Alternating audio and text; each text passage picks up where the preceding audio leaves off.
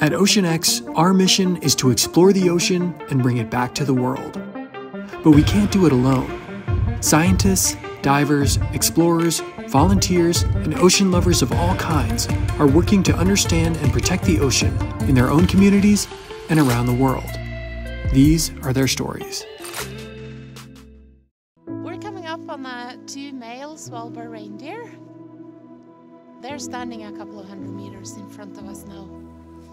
You can actually get quite close to them because they have evolved without hunting and predators, so they are not really afraid of humans. I think it's fascinating to see them. My name is Åse Lønvik Pedersen.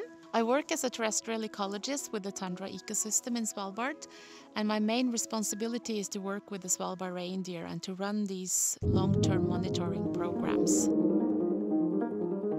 I remember the first time I came to Svalbard in January 1996. It was really bad weather, it was completely dark. This environment is quite extreme in many senses. You have a really long dark season, then you have the same really long 4-month season with the midnight sun. But you have to take advantage of what every season offers you. The Svalbard reindeer is endemic to Svalbard. That means that it's only found here. And it has a lot of different adaptations to the harsh conditions. They are much smaller than most other wild reindeer, and their entire body is completely covered by fur. There is no skin exposed at all. These two males seems to be selectively picking the seeds of these grass species as opposed to what they normally do, vacuum clean the tundra. But now they are after the most nutritional parts of the plant, since it's late in the season. They need to be at their fattest before they enter winter. They were probably quite numerous before humans came, but then they hunted them down and they became very, very few. In the early 1900s, the population had dropped down to around 1,000 individuals due to overharvesting from the trapping and whaling season. In 1925, they were protected and they started to recover. So by the mid-80s, they had recovered to around 11,000 individuals. And since then, we have a doubling of the population. So today we have around 22,000 individuals on Svalbard. I think this is a great example of a very successful conservation story where you manage to restore or recover the population. The long-term monitoring of the Svalbard reindeer started actually in the late 1970s, and since then there has been surveys that we do every winter and every summer to actually monitor the population, to know how many they are, the composition of the population, how they survive, how they die, and we try to relate all this to the changing environment because they are heavily impacted by the changes we see from climate change. Climate change is challenging the reindeer in many ways, in both good ways and negative ways. The warmer summer, it gives higher plant biomass production, and that means that the reindeer can go into the winter probably in better condition. But when it comes to the winter climate, you have more extreme events. You get these rain and snow episodes almost every year. And when they occur, then they encapsulate the plants completely in ice, and then they will starve to death.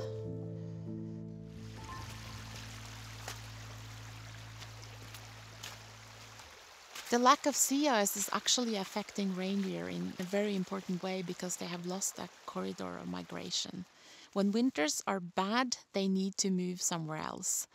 Currently in the fjords of Svalbard there is basically no sea ice today, and when you don't have sea ice you get isolated populations that have a loss of genetic diversity.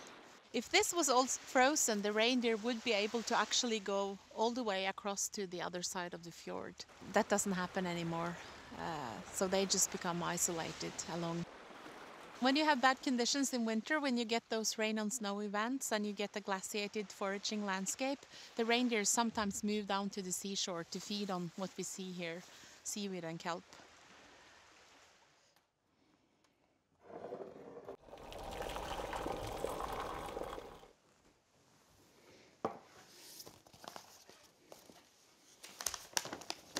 On this map, we have the monitoring areas that we do. So here you can see these kind of isolated peninsulas where the reindeer are more or less stuck on these coastal ranges. When you have no ice, there is no way to get across. We used to say that the reindeer have evolved in an environment without predators, but I think these days when you have more polar bears on land, I think the interaction is changing. There is an increasing reports on polar bears actually taking reindeer, but I expect with more bears on land, we will see more incidents. This spreadsheet is just showing the data back from 1978 till today. So this red shows the population monitoring data from the start of the Adventdalen count in 1979, and you see clearly an upwards trend in the figure with an increase in the population. When we look at this blue line here, that's the population monitoring data from the coastal ranges. The population in Adventdalen is going upwards, while the population on the coastal range, where we also monitor, has a completely opposite. So you have two different populations with two very different trends driven by climate change. The Svalbard reindeer is endemic, so it's special to Svalbard, so we have a special responsibility to conserve and protect that species. I think in many ways the Svalbard reindeer is a success story when it comes to conservation. The populations have doubled over quite a short time. But we still have a lot of questions that we have not resolved yet, related to climate change and related to the environmental changes we see. So I think that's the main reason why we're out here every year to track what's actually going on with the population. We need this knowledge in order to conserve the population for the future.